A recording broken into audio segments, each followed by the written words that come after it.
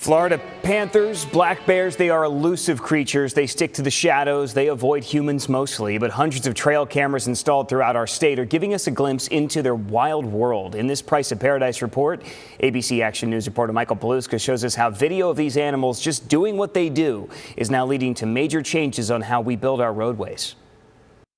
Biologists working with the Florida Department of Transportation and the F-Stop Foundation recorded this dancing skunk, now a viral sensation. Cameras have also captured deer, black bears, panthers, and bobcats. A tagged bear roaming through the Hilochi Wildlife Management Area inspired this brand new crossing.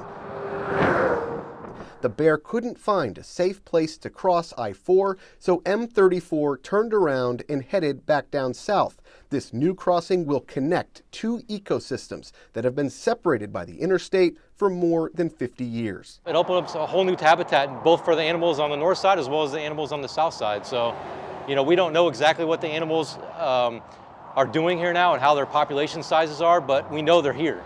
And so being able to, cross, those populations is going to be awesome for genetic diversity, and really enable those wildlife to, open up new habitats and new corridors for them. The crossing is set to open by the end of the year. FDOT officials tell me with each new road project or retrofit, wildlife crossings are a top priority with more planned in the future.